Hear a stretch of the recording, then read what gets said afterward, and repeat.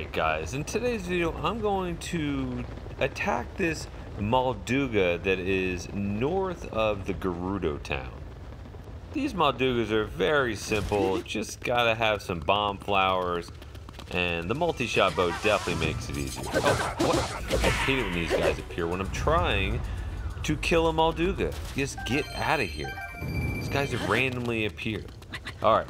Back to what I was doing. Oh, wait. Now I gotta eat something because I am freezing cold. I guess I have to waste this 12-minute spicy mushroom skewer. They're easy enough to make. I'll have to make another one later. And for this one, I'm actually going to use a device to try to get his attention. I'm not really sure. There it is. There it is. The homing card. That's what I was looking for.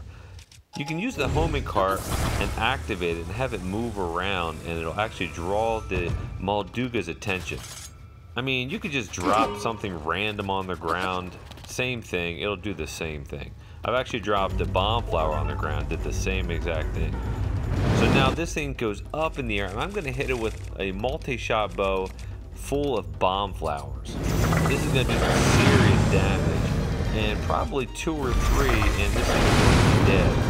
And of course, I'm going to have another guy interfering with my Molduga attacking. But this thing is almost dead. I didn't really need to use a bomb flower or anything like that. But now I need to get him back out of the ground. So I'm going to switch over to my rocket shield. So when he tries to come up and eat me, I'm just going to take off with my rocket shield. So, you know, get out of his way.